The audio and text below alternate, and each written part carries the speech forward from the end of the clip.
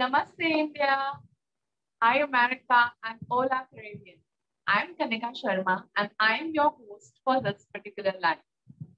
So, before I begin with this session, with this story, show, I would like to give a quick vote of thanks to everyone who's joining us from different continents: India, US, UK, Australia, Caribbean, my friends, family, their relatives, friends, and family.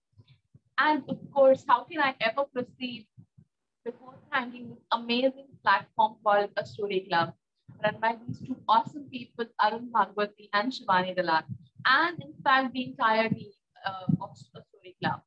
So, who've been, this entire week they've made so special for me by, posting various creatives, branding, etc. I'm so thankful that you guys are giving, platforms to upcoming authors and already established author alike. And thank you for introducing me to this wonderful global audience today. And I hope the audience will enjoy this session as much as I am, enjoying hosting it. And yeah, so before we begin with the storytelling session, I think it is important to know a few details about the host herself, which is me. And about me, I'll be sharing, a few details in the same format or fashion which this particular show has, which is storytelling. So if we talk about storytelling, and I like to introduce myself as somebody who is author, who is HR by the day and author by the night. Why I would say so about myself, I will let you know as we proceed with the storytelling session. But yeah, so first of all, something about me and something about this session that I'm taking, we'll be talking a lot about what interesting stories goes into the making of me as an author in general, what interesting stories goes into making it. Two of the books that I've published, the first one being Bikram and Vikram. This one I released it last year in September, in fact, a few days back. It was its first anniversary. So yeah, we'll be talking about more about that. We'll be talking about my second book that I've recently come up with, which is Memoirs, called Memoirs, The Imperfections of My Life. And yeah, so a lot of stories, and I hope you guys will stay throughout the session and enjoy the stories. I'm taking this live, as a matter of fact, from New Delhi, India, the capital of India, and the weather is lovely here. It's 9:30 p.m. for me, Indian Standard Time, and I know that you guys are joining me through a lot of different time zones. Thank you for that. And yeah, so let's begin. So when I say something about myself, my journey of life has been very imperfect, very unconventional or not mainstream, which is also, by the way, my Instagram handle. It says Kalika underscore not mainstream, and you guys are free to follow it. And yeah, why I say so? Because I did my graduation in chemistry. Okay, and then I went on to do my MBA in global business from a very prestigious college, Sri Ram College in Delhi University. And then when finally after studying global business, I landed up with HR, as HR, my job profile as a learning and development expert in HR. I thought that finally my not mainstream journey has culminated in this, but it was not so. It so happened that last year I took up writing, something that I always wanted to do, but could never had the courage or time to follow. So yeah, that's how my imperfect, unconventional, and not mainstream journey continued. And something that I took up as a part time again, I would go into the story of it and how it happened. So basically, what happened is last year it was, when the pandemic hit, all of us on some levels were affected. Obviously, some on more deeper level and a wider level, and but each one of us did feel the impact of it. And with me, I was living in Mumbai back then, and which is the financial capital of India. I was working for a firm, living in a rented apartment. Pandemic hit. I had to quit my job. I had to vacate that, rented apartment and come back to my city to cut some costs and, my home city, Delhi. And because of the economy, was so down and everything, I could not I could not get the job so easily, the next job, and I was having these great thoughts. I was having anxiousness. I was never someone. I was continuously working since the completion of my MBA. Never someone who would sit at home, and all these things were making me a little anxious, as to what turn my life could take.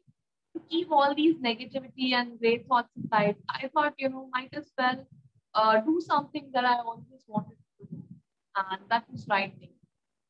So, interesting thing here about pandemic is that we all like to, see it as something which is unwanted. Of course, it is unwanted, and why it is there. But it has obviously taken a lot from many of us.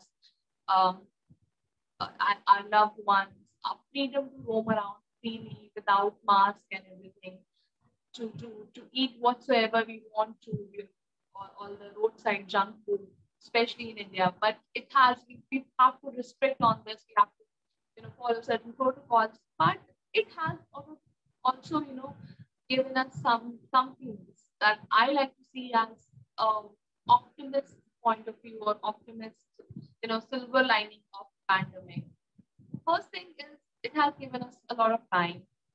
So, earlier, before 2020 or maybe 2019, and we were all in a rat race to compete with one another, in a rat race that was actually going nowhere, focusing on work, business, money, and everything, and not on so much on the other important issues. And when we were locked down in the house, I knew so many of the people who picked up new hobbies, who picked up singing, dancing, writing. Many of them, picked up cooking. So it was rather lovely to see that people who always wanted to do something, but were on short on time, or had the paucity of time, were actually taking out time for the things that they love. Another thing that I would like to say, that it has given us courage. It has given us a different perspective. Because when we see life being so fragile and so uncertain, it can turn around in a flick of a second and everything. So we feel that there are, of course, other important issues than being, just workaholic, or than just being it all about money or something. There is other important facets of life, like our family, like things that makes us happy, like things we always wanted to do, our passion and everything. And that's what it did to me, changed my perspective completely. So while I started with writing as somebody who would like to keep anxiousness at bay, and be involved in something productive, but it slowly became the everything that I would eventually want to do all my life. And yeah, so telling you the story from the start. So let's go back in time and visit April 20 last year, when I was, I didn't have any job. There was sudden change. Then I had to shift from Mumbai to Delhi. Give up on my independence and living solo and everything. I came back here. I thought, what to do, and even if I want to write, where should I start from? So what I did is, I started writing LinkedIn articles on the current ongoing topic of then, which was COVID-19, and I've written a couple of articles and got praise from various people, leaders on LinkedIn, and really boosted my confidence. So I thought, why not also try my hand at fiction, since I loved reading fiction, and I, read so much of fiction every day. So I thought, let's try my hand at that too. But I didn't have the courage back then. So what I did is, I started writing anonymously for various platforms, courses, etc., online reading platforms. And eventually, those started getting a lot of love and praise from readers. And it again boosted my confidence. I thought, okay, now that I can write, I think I can write. Let me contribute, a poem or something, or a piece of prose, a two-pager, or a 500, 700 words piece.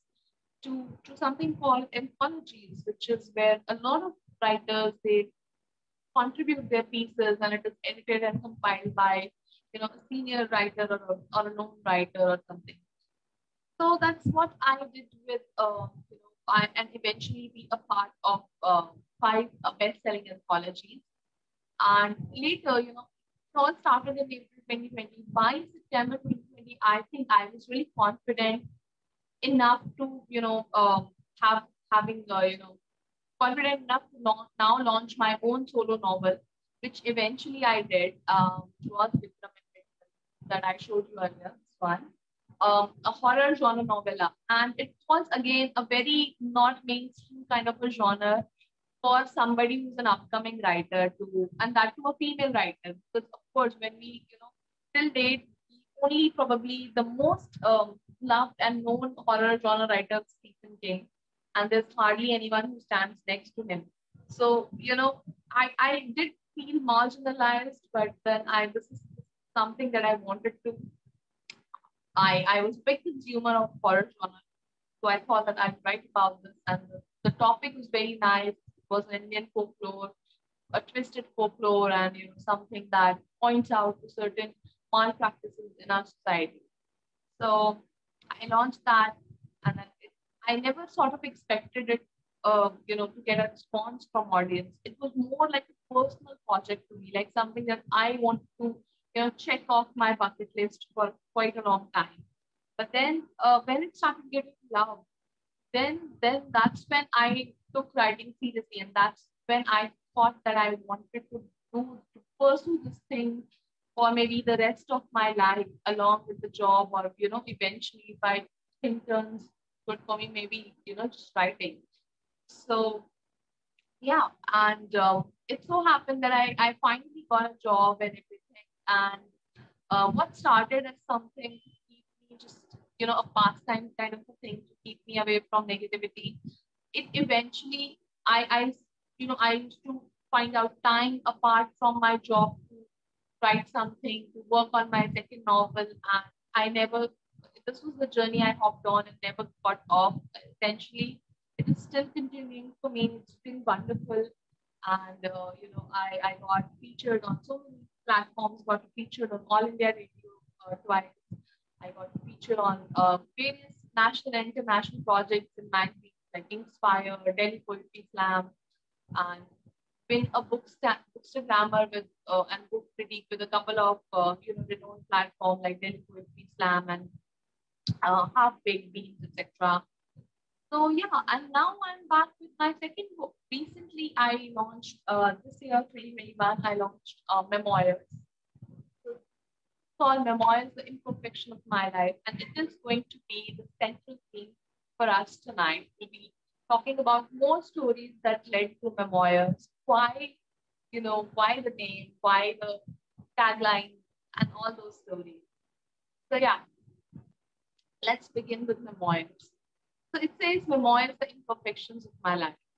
If I read out the blurb to you, it says that this book celebrates the imperfections of my life. And as suggested, these are expressed as my musings, a collection of my musings in various forms. Poems, proses, essays that will remind you of a similar emotion and strike a familiar chord. So yeah, a couple of things that I want to share about memoirs, what makes it really special and really different that I feel and I'm really proud of. First thing is that memoirs is breaking the conventions in various means. Uh, it is bilingual. It has items or pieces in English. It has pieces in Hindi, which is the native language of India. And secondly, it has all genres of writing. It has poems, prose, essays. It in fact has fiction and non-fiction essays in the same book. So it has something for everyone. One of my friend or the viewer, she stated very beautifully that it is like an Indian thali, an Indian buffet platter that essentially offers something to everyone of their own taste. So yeah, I think that really summarizes what memoirs is in terms of writing style. Now, why the name memoirs? Why I chose this? A lot of people say that, memoirs are supposed to be written by somebody famous, somebody who already have an eventful life, like, a Priyanka Chopra Jonas or Sachin Tendulkar or something. So why, you know, you being somebody who's essentially not a celebrity, an ordinary person, so why would you write or name your book as memoirs? Well, because I believe that, essentially all of us have something to share or have some incident in our life that is eventful and that needed to be shared with everyone. That could strike a chord of familiarity and nostalgia among all of us who read it. So hence the name memoirs. And essentially, we feel that poetry is something that has to be complicated and everything, but I do feel that it has to be something which can make people feel that, oh, I've experienced something similar. So hence, this is a collection of my music. And now people say that, okay, why do you say that it celebrates imperfection? Nobody wants to talk about imperfection. We all want to talk about perfect world, perfect life, and perfect everything, and perfectionism. And I feel that, perfectionism is a myth. Having said that, there are so many, poetry and prose in Indian English literature in general, contemporary and classic alike, that talks about nature, romanticism, that celebrates perfectionism and beauty of perfectionism and everything. So if you talk about, one of the famous poets, John Keats, he says the thing of beauty is a joy forever. And essentially, there are so many of poems solely dedicated to nature's beauty or to romantic beauty and everything. But I feel that those are just, perfection, like I said, is a myth. Imperfection or flaws are rather real and rather beautiful, I feel, and needs to be celebrated and talked about. So you can say it's kind of a writing style that I also discovered myself, about myself on this journey. That I like to talk about something which is ordinary, which is mundane, which is everyday, beauty in the mundane is what essentially I figure out eventually, couple over couple, book over book, and submissions over submissions, that I discovered that my genre is slice of life, something of everyday routine and beauty, seeing beauty in that. So hence also I think I named this as memoirs, the imperfections of my life, celebrating something which is very ordinary and yet very real. So yeah, and now with all the stories about what goes into making my book and what goes into making me as an author. Now let's talk about each of the segments that this book has. Like I already told you that it has 4 segments essentially: poems, proses, fiction essays, and non-fiction essays. So what I'll do is I'll be taking you all of you guys through these segments, and I'll be giving you a brief premise of what all it entails, each of the segment, what all it entails, and then probably be reading out 2 of my favorite or 2 of my personal gems that I feel of that particular segment. And I'll not be reading the entire segment, entire piece, maybe just to give you an insight as to what goes into it, and so that you can, you get tempted to read it eventually. So yeah, without much ado now, let's begin with the first section of this particular book, which is the poem section. So it has 9 poems in all. Most of it are in English. One particular poem is in Hindi. So now I'll give you one by one the brief premise of each of these 9 poems. And the first one is I Dream. I Have a Dream. So I Have a Dream is basically written from the point of view of young girls around the world.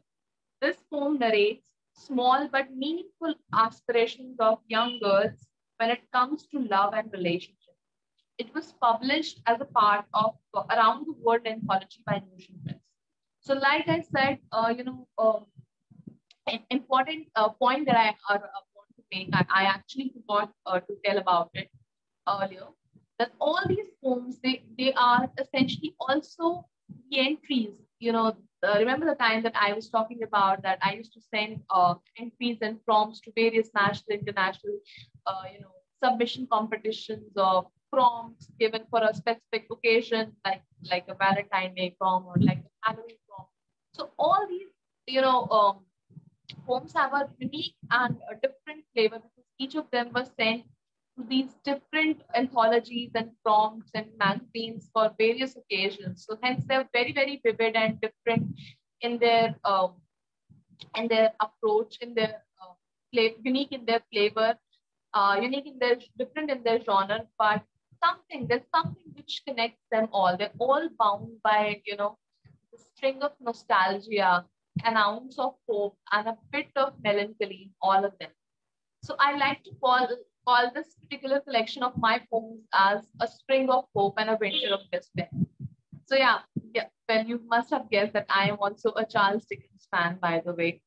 So yeah, with that, now let me just revisit the first poem that I talked about. I Have a Dream, written from a point of view of young girls around the world. This particular poem talks about little aspiration but meaningful aspiration of all the girls in general when it comes to love and relationship. This particular book was part of Around the World Anthology by Notion Press. Before I move on to give you the premise of second poem, I would like to say if now that I'm talking about each of the content that goes into that book, if you have any particular question or any heartfelt comment that you want to take, I may not be able to answer it right now, but please do put it in the comment section and please do mention of it. I will definitely take up after the show. So yeah. Now moving on to the next poem of the book. The second poem is called The Tale of Two Cities. Yeah, well, like I mentioned, I love Charles Dickens. And this is an essay stylized abstract poem written from a point of view of somebody who is an Indian, who's left his hometown of Delhi, of the city of Delhi, and moved to New York as a student for education purposes. And a very beautiful coincidence associated with this is when I wrote this, it was a fictional poem that how that particular student would suddenly come across cultural differences, what kind of cultural differences would he feel at first, and how they would eventually change over a period by the time he or she finishes his or her education. Now, beautiful coincidence that happened to be is my own cousin. She got off to New York recently, and she got admitted in NYU. And the kind of cultural differences she feels, I so related to this particular poem, and hence, I would like to dedicate this one to her. It was again published as part of Days and Nights Anthology, published by Notion Press. The third poem of this book is a very special poem. A couple of snippets is also mentioned. You can see in the Facebook, this particular Facebook Live caption, you can see a part of this poem. This poem is really appreciated, like all the bookstagrammers so far who have reviewed my book, or the comments that I get on Goodreads or Amazon or Google reviews. I mean, 8 out of 10 times it does mention of this book as one of their favorites. Who am I? Because this is so relatable. It says it's from a point of view of a young person who says that I don't know who am I. And when it comes to the thoughts around my own identity, I feel that I'm like a poem. Because like the latter, my moods, my themes, my nature is different every day and is changing every day as per the situation. So it makes that person a living poetry in motion. And this was featured on the National Poetry Challenge by Bindas Baby, and again loved a lot. Okay. Now moving on to the fourth poem for today that we're going to talk about.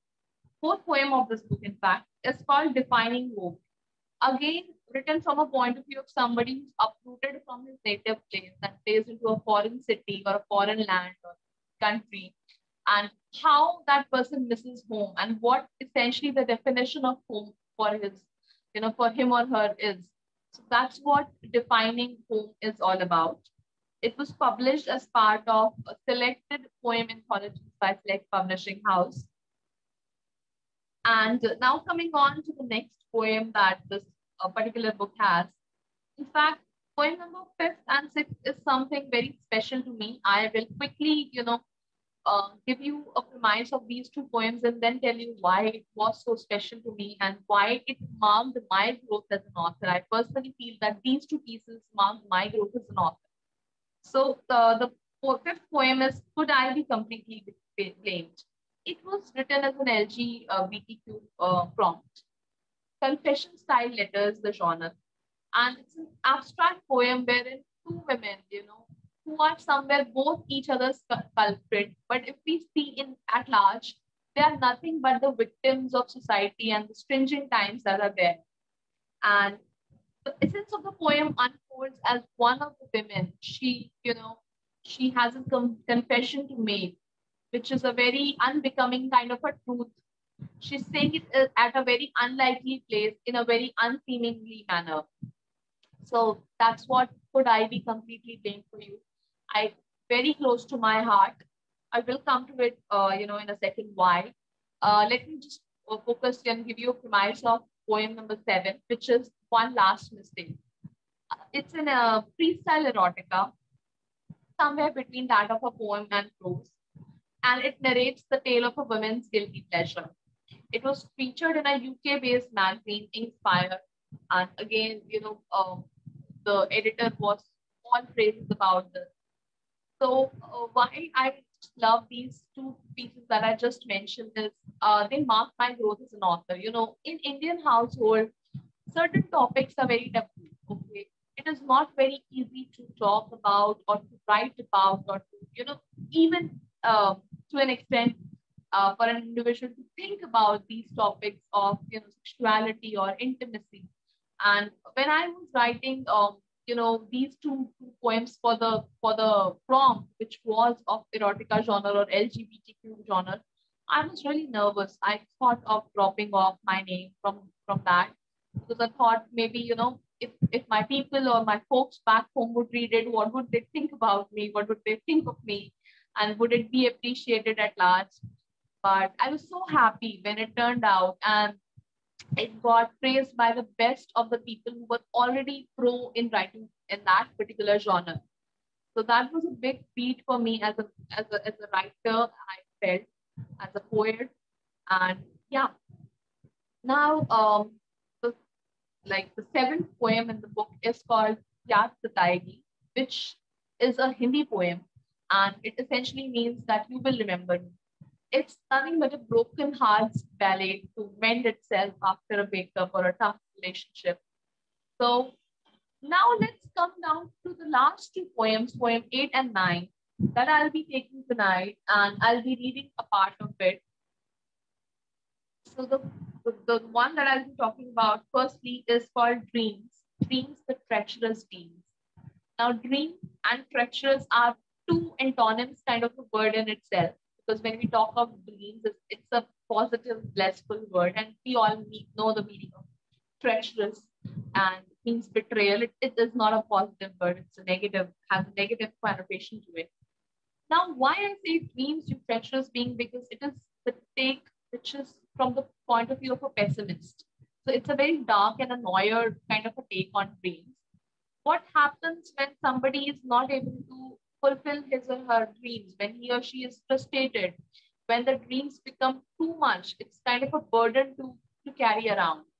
And especially for somebody who's going through something, is disturbed or depressed, these dreams are no longer some golden aspiration, but something which is too heavy, excruciating to to carry.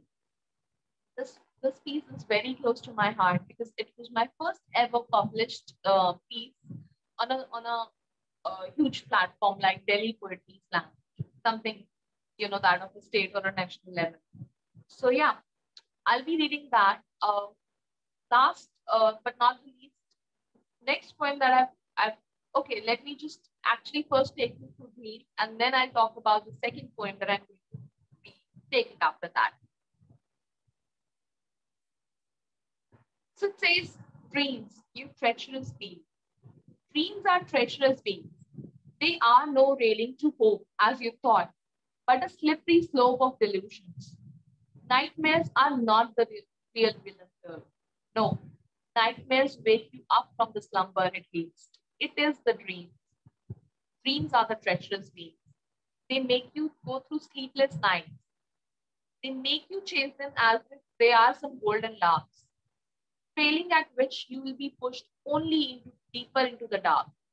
They will make you believe in fairy tales that aren't real. You falsely believe they're made up of colors so bright, gold and silver and but I did not dream of fairy tale. Mine was just a regular. All I ever wanted was to be happy, hearty, and happy. All I ever longed for me, going away from me, sand of time slipping through my fingers, all the happiness standing there, mocking me in the face while I longed for it. Oh dreams, pray tell, what do I do with the perpetual sadness that you've given, that forever lingers? I long for happiness every day, and every day my breath becomes more labored. Tired and done now with this forever chasing, I curse myself. I curse myself for chasing you, because your dreams are treacherous, and wild. So yeah, that was kind of dark, and I still get goosebumps till date when I read this. And yeah, so the last poem that is part of this book and that I'm going to be taking with is a deliberate attempt to shift to something which is more light, which is more happy, which is more, which brings a smile to everyone's face. Also, very, very, special for me because it is about Harry Potter. Harry Potter is something that we've all read, maybe, or not even read, so that we must have seen at least one movie or the other of the Harry Potter series. And essentially, it is loved across age groups, by elders, by children. It is why it is special for me. Why I wouldn't say that what took me to write reading was the Harry Potter. No, I've been reading from the age of 10 or 11 because I was essentially an introvert child who preferred reading more than talking to people or that playing out on streets. So yeah, I was reading from that time. But when I talk about coming to the other side of the coin, which is writing, Harry Potter is essentially something that brought me to that side.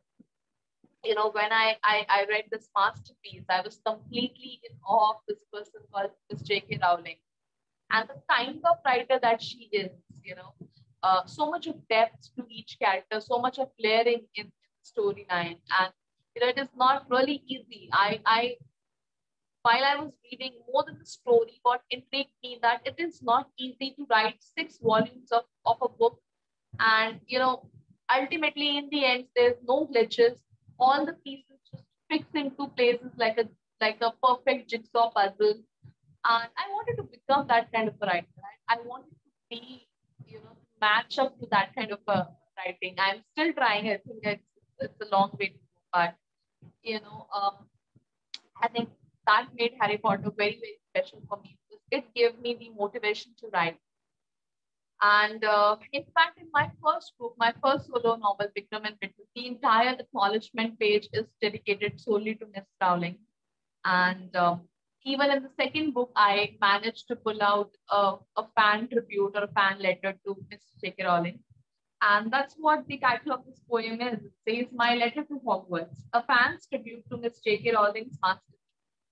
So yeah, let's read this together. And maybe, those of you who are a Potterhead can tell me about your experience and your connectivity with this particular poem in the comment section and how you felt about it. Yeah, let's read this one.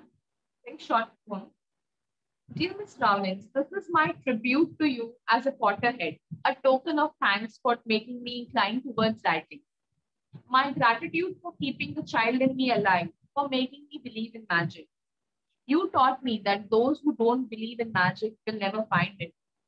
But I have an axe to grind. I'm still awaiting for that Hogwarts letters rightfully mine. I wanted to meet you in person and to the boy who lived. The boy who was just like his father but had his mother's eyes. In my bleak time, I wanted to hear from the headmaster so wise.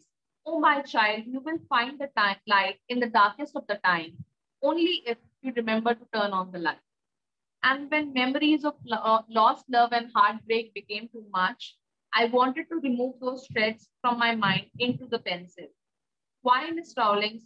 Why is me asking for a Hogwarts letter so expensive? I wanted to meet my favorite professor and confess that I always believed in him after all this while and will always. Miss Rowling, I hope you tell Hagrid that it's just about the time Hogwarts sent me the letter that I so deserve. Sincerely, a Potterhead. So this is a sweet letter that I, actually wrote to Miss J.K. Rowling. And yeah, well, I'm still awaiting my Hogwarts letters till date. So do let me know if you guys are too. With that said, let's move on to the next section of the book, which is prose section. Again, like the poetry section, it is vivid and vibrant with a lot of unique, flavors, different kind of genres, different writing style also that I have, put up in this one. So the first one is a collection of microfiction proses, like less than 100 words, a four-liner, terribly tiny fiction kind of things. So these are also featured at various forms on websites like the Ink Magazine, TTT, etc. And it is essentially, in two languages, Hindi and English. I'll not be reading or taking up these tonight because these are just four-liners. We'll move on to the next part of fiction, which are the flash fiction. Shorter than short story kind of a thing, maybe between 500 or 700 words. There are around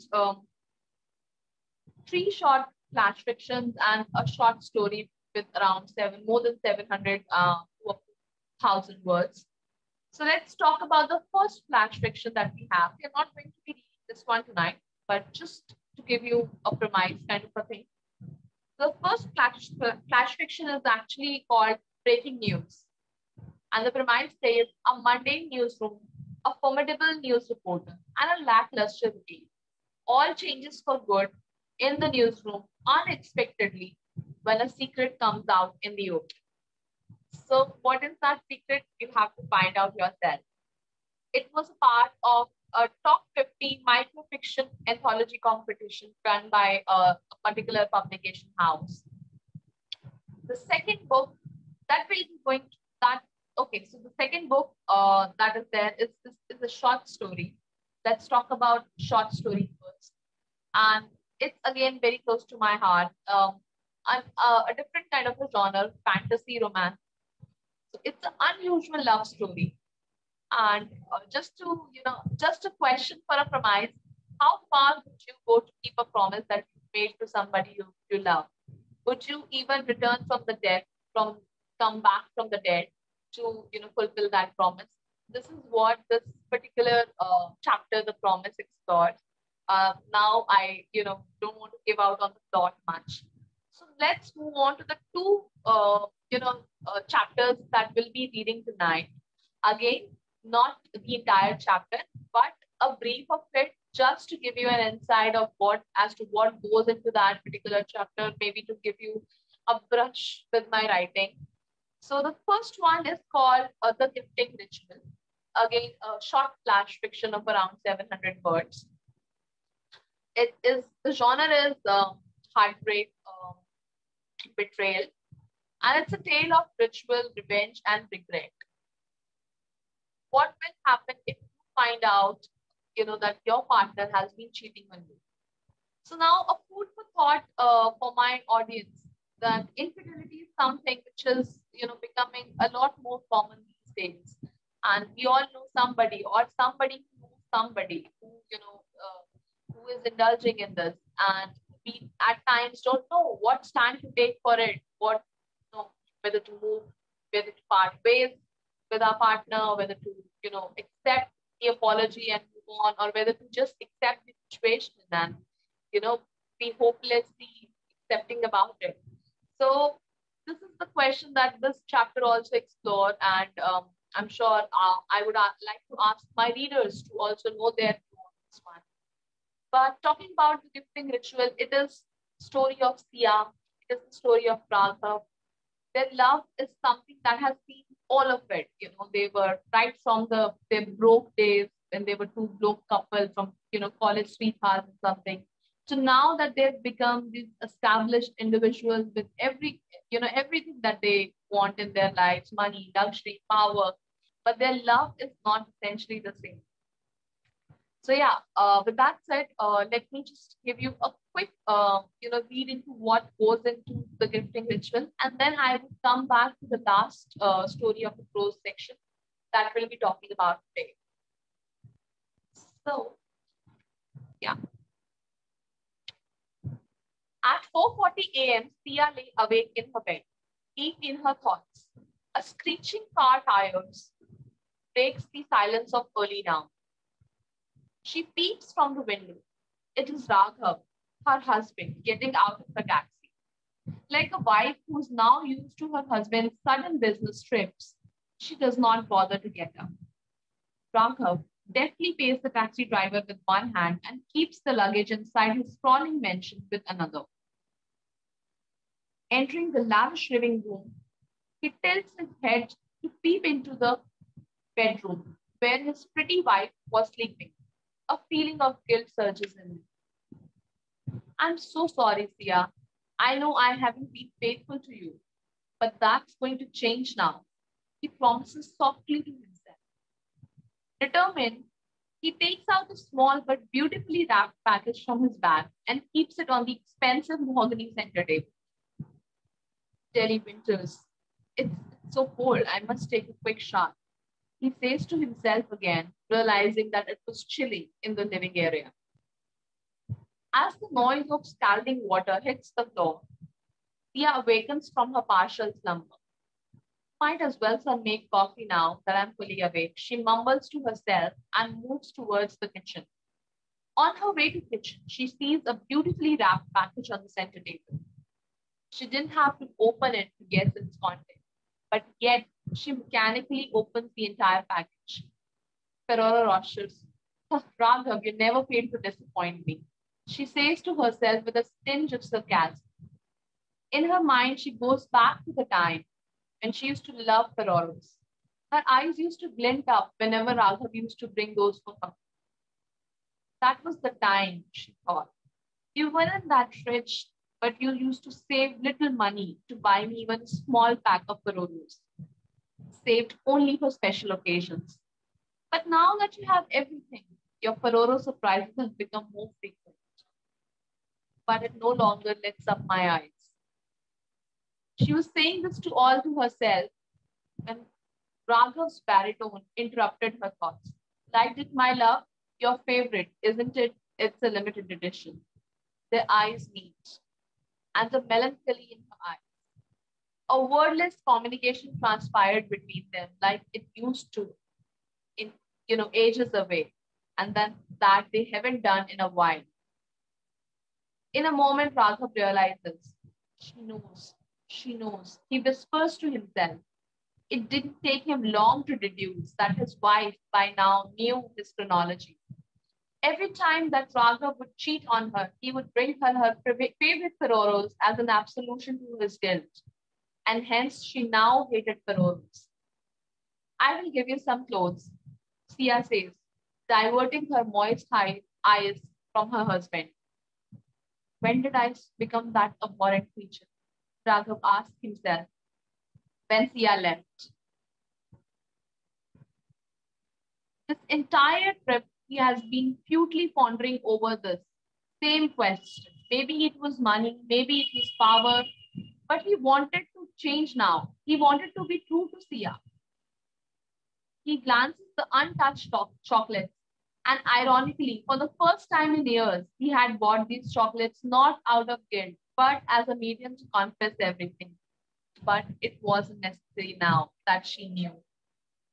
So, guys, what do you think will happen? What do you think? Will Ria forgive Raghav? Or will Raghav change or mend his ways? Or will Raghav get the taste of his own chocolates? You'll have to find out in this particular story a gifting ritual from my book Memoirs. Now, moving on to the next story that we have, the Vetal. It's a common Indian folklore with a twist that holds the mirror to corrupt practices that goes into the society till date. As an Indian child, most of us have heard about Vetal or have seen the stories or read the books. But this one is kind of a modern take on Vetal. So what is it? Let's see. The genre is horror, around 500 to 700 words again. And let's read. So on a chilly night of Panchgani, a man smoked chillum in his veranda. It was all dark, but a small light from a nearby bonfire kept him from freezing and was making his face glow.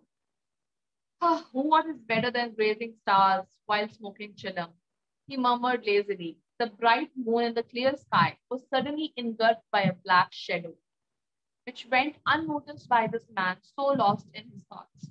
His reverie was, however, broken when the negligible light coming to his face from the bonfire was also blocked by the same black shadow. The man turned around and saw an unearthly creature looming in the air. What was this creature, he thought. It looked nothing like anything he had seen so far. It was a dark, smoky, shapeless mask with deformed holes for features.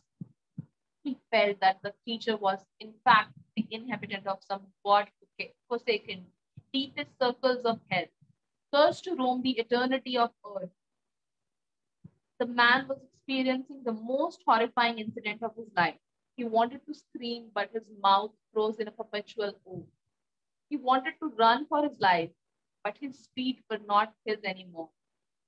He wanted to, divert his eyes, but his eyes were widened, never leaving that ghastly creature that was now moving towards him. The man froze on the spot, sweating profusely in the 8-degree cold. And while the creature bared his what seems like fangs in a mirthless laugh, almost levitating, it moved towards the man. Seeing his impending doom, the man prayed to whatever gods he could remember for a cardiac arrest or any quicker death than the one that approached him. For him, his fate was already sealed by the entity, or as the local had christened it, the Vetal. Vetal loomed over him. It scooped him up in the air with its foam-like hands and ripped his chest apart. His flesh spurted around. The man convulsed, vomited a cocktail of blood and entrails. He screeched in pain, a pain so chilling that it could have frozen bones apart. The scream was then accompanied by another thud, a thud of utensils scattering on the ground. In a single flip, Vetal turned around and saw a lady frozen with shock and yet shivering in fear simultaneously. Fascinating, the Vetal spoke in broken syllabi and then bared its fangs in another mirthless laughter at this new victim. The lady's eyes widened with fear. She now saw her dead husband falling onto the ground, and the Vetal was now slowly approaching her. So I would keep you guys hooked here and to know who is this Vetal and why is he actually after this family and what will happen. Will this lady survive or will she again be the victim of Vetal? You'll have to find out and read this particular chapter, the Vetal, from Memoirs. Now, because we are approaching towards, I guess, towards the timeline that we had, so I will quickly introduce you to the next two sections of the book. The first section is called the essay section, which has fiction and non-fiction essays. So first we'll talk about fiction or personal essays. It has two essays essentially. The first one is called Pagli, which is a Hindi word, and in English it means a mad woman. It's a synonym for a mad woman.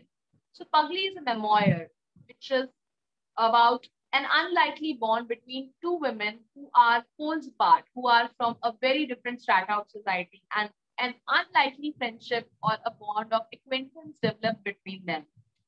The major theme of this book, this particular essay, is bonding, friendship, nostalgia, feminism, mental health, etc. And then another of my very favorite essay, the second essay, which is of this book, is called A Letter to My Daughter. It is, like the name suggests, letter addressed to my future daughter, like a guiding beacon of advice for not just surviving but thriving in this practical world. So a lot of bookstagrammar and reviewers have also mentioned this one. And, a lot of people that I know, my friends and family, have DM'd and, personal message me about this one, that they've had tears in their eyes. And this is something that, they actually want to take some snippets from it and tell them to their future daughter about this. So, what happens many a times when we feel that, oh, I wish that somebody would have told me when I was 16 about this, or somebody would have told me when I was 20 that, you will sail through this. That's what I would have wanted to hear. So this is something which you can also say like a note to yourself. And it was again a part of this international project called A Jar of Letter, which has various letters addressed to your exes, future self, younger self, future daughter. This was one of the entries that was selected in that international project. So what I'll do is I'll be reading out of these two. The first one, the second one, which is A Letter to My Future Daughter, and I'll be again reading just snippets from the beginning, middle, and the end, not the entire letter. If you like this letter, if it touches your heart, I would like you to read it from the book itself in its eternity. Now let's begin. So it says, Dear future daughter, I can't wait to hold your little self in my arms and teach you kindness, patience, and all those virtues that have become so rare in this world. But till the time arrives, I'm going to pour out my heart to you via this letter. Something you can refer to as a note to self or as a constant company when I'm no longer with you. Just as a guiding beacons of practical advice for not just surviving, but also thriving in this patriarchal world based on my own experiences. First things first, I want you to know that you are loved. You deserve to be loved. And this is irrespective of your color, height, weight, and any other bodily feature. I want you to know that I'm proud of you for being a girl, happy for you to choosing me as your mother. And despite what they tell you, it is okay to run like a girl, to play like a girl, and to fight like a girl. Because in fact, you are one. And always remember, as a matter of fact, that it is a pride to be born as one, the creator of life itself. Now, coming to other aspects, promise me that, my dear, you will never kill your dreams to make a way for the dreams of others. Do remember that keeping your husband's last name isn't going to make you a good traditional wife, nor does the addition of his name next to your retained maiden name will make you look any modern. Because the true sense of identity does not lie in the last name. It lies in you and your given name. Don't be a Mr. or Miss last name. Be devoid of any traces of your martyr status or your caste or religion. And now to conclude a line from the end. In the end, my only advice to you is to not follow my advice blindly, but to make your own way. Choose this as a guiding beacon of light, but you have to choose your own path. So if you like this particular letter and want to read the entire letter, you know what to do. And we are really short on time. So let's just I'll quickly talk about the last section. Maybe, not take one of the essays from that, that I'll be leaving up to you. I'll just give you the premise of it. So these are the non-fiction letters that I have, non-fiction essays essentially.